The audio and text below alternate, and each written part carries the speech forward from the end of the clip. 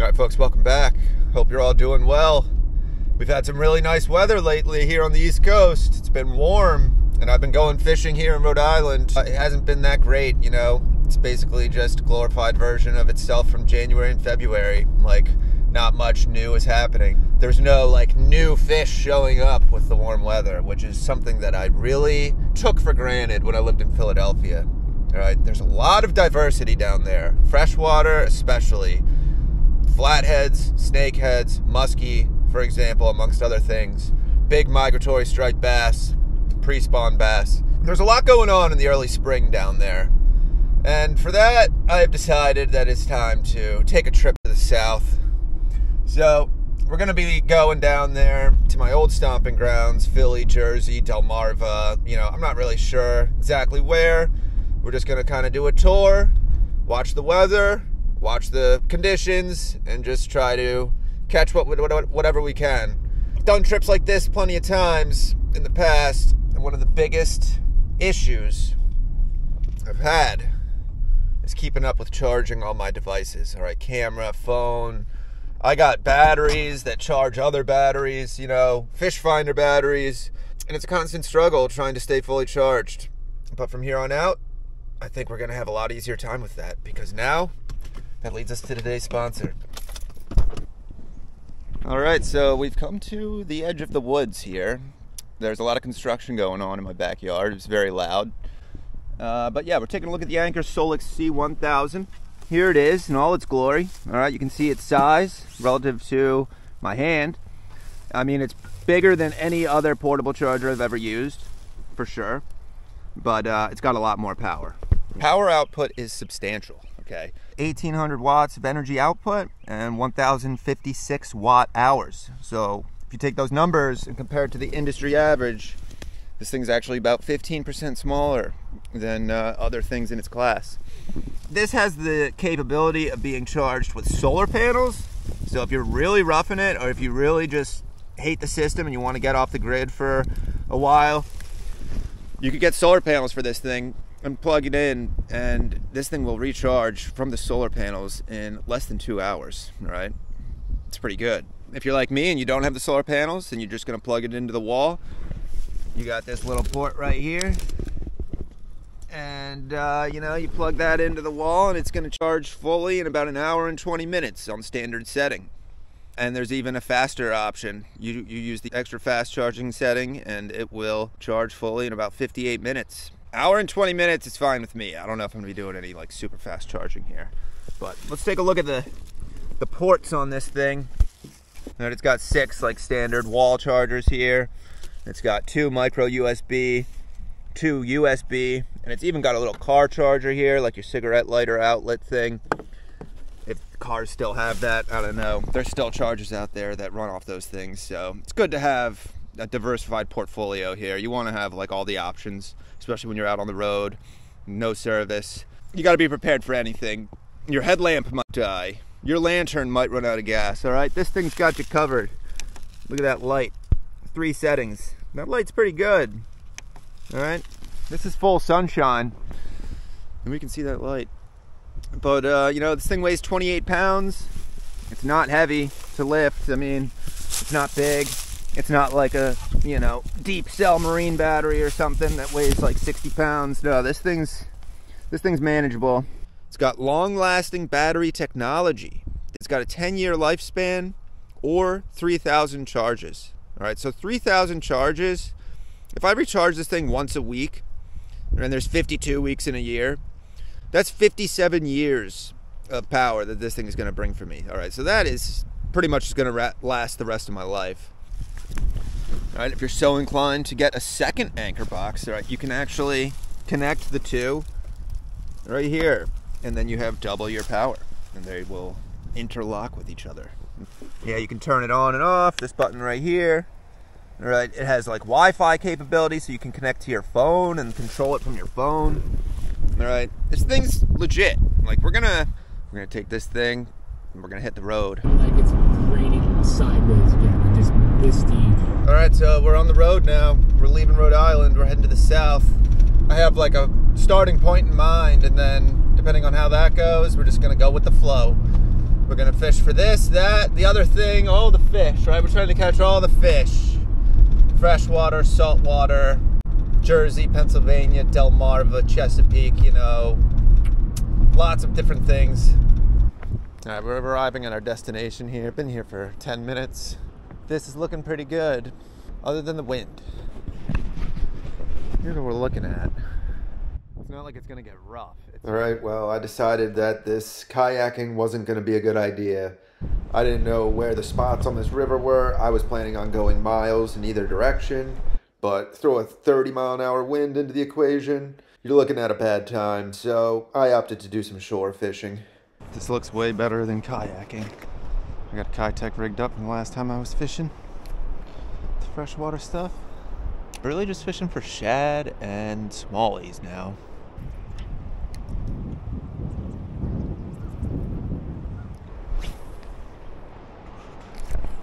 That might have been a bite.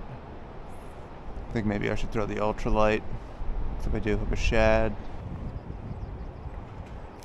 There's a fish. Oh, see that thing jump? He's off. I think the hickory shad fight better in the freshwater, so let's put the ultralight on.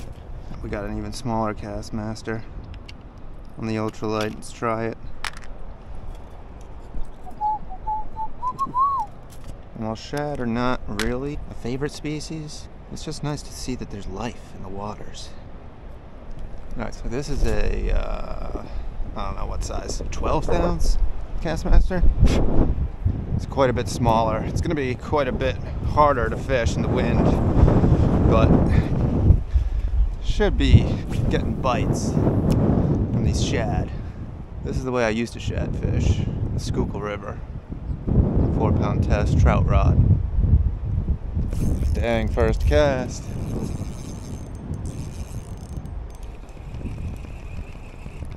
Oh, he's gone again. Come on, shads. They're a little tricky. Got one.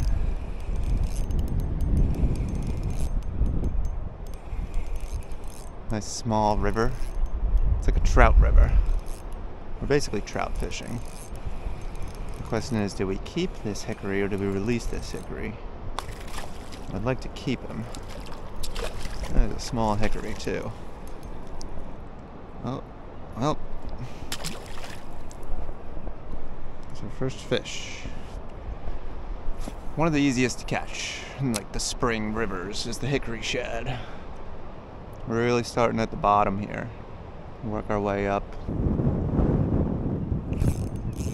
Hey, got one. Ooh, a little nicer. It's a hickory.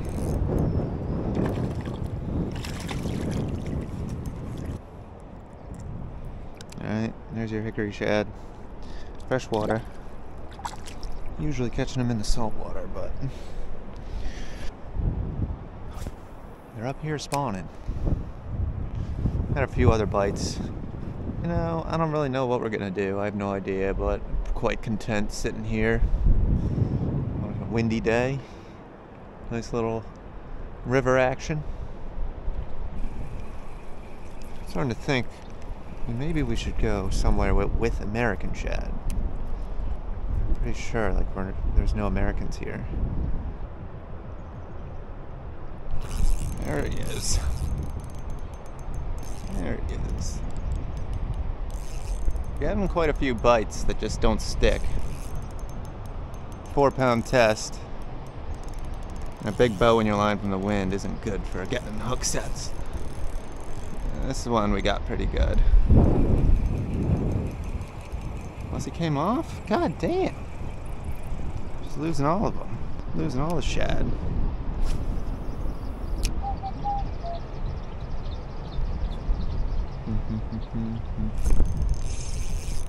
There's another. Just casting it down river and letting it dangle.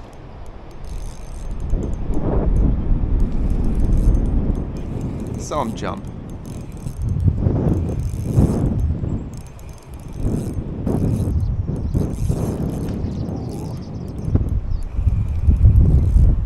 Another shad.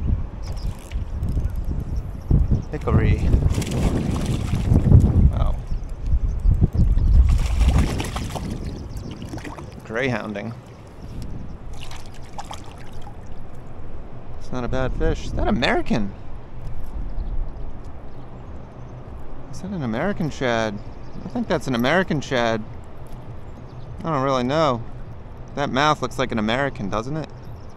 Yeah, it is. Could be wrong, but looks like it. Little buck. That's cool. Different kind of shad. I don't know, it might be a hickory. So this one might be an American. It might be a hickory. I'm not really sure. Let me know. I think it's an American.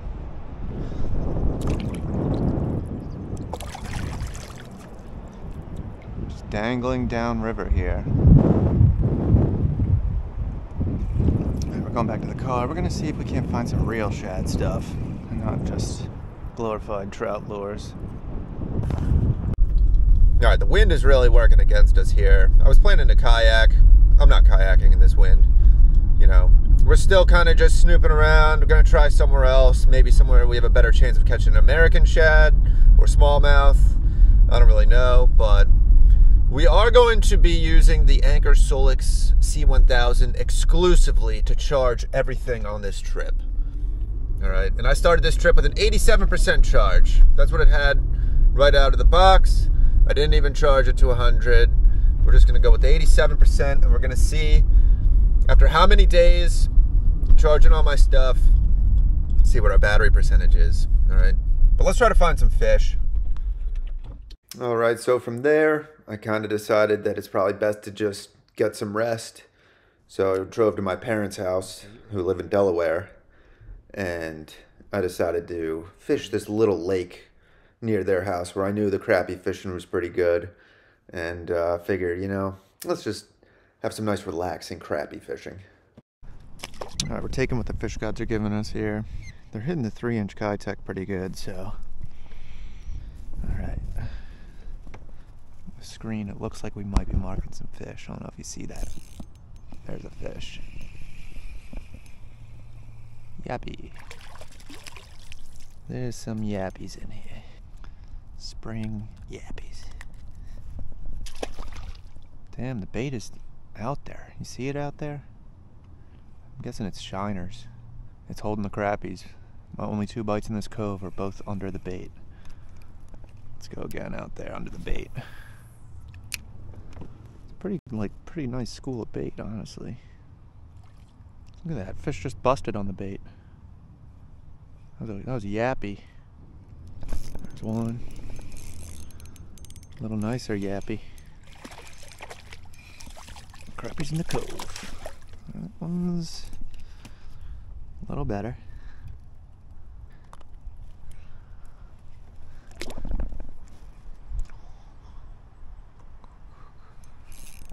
There's one. Let's let it sink a little more. There we go. That's a nice crappie.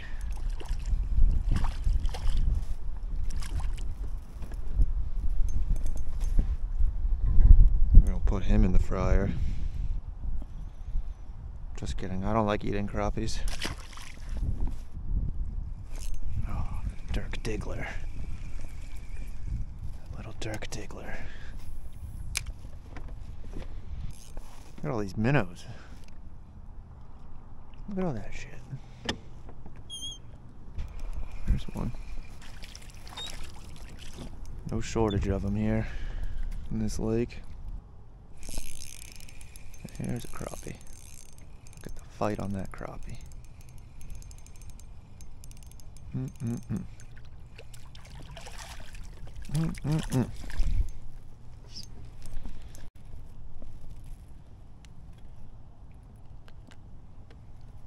Nice little fish for a springtime.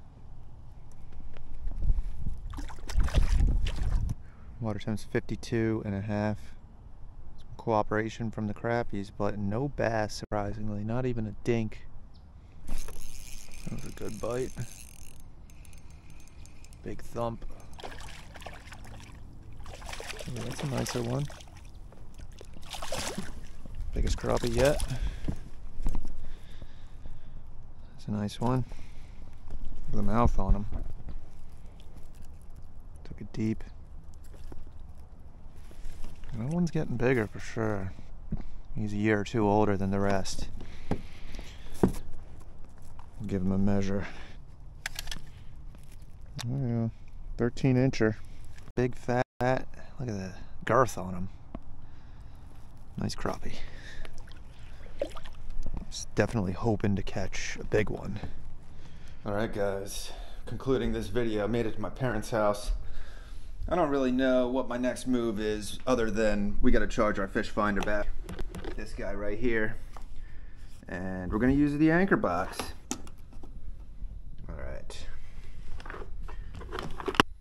Alright, so I just learned in order to use these, you gotta press that button. Alright, but now we're rolling. I'm gonna give the old battery a charge here. And we're charging. Alright. Well, that's all we got. Stay tuned. There's gonna be some videos to come here from the not so southern regions of Pennsylvania, Jersey, Delmarva. Alright, see how it goes. Thanks for watching. See you next time.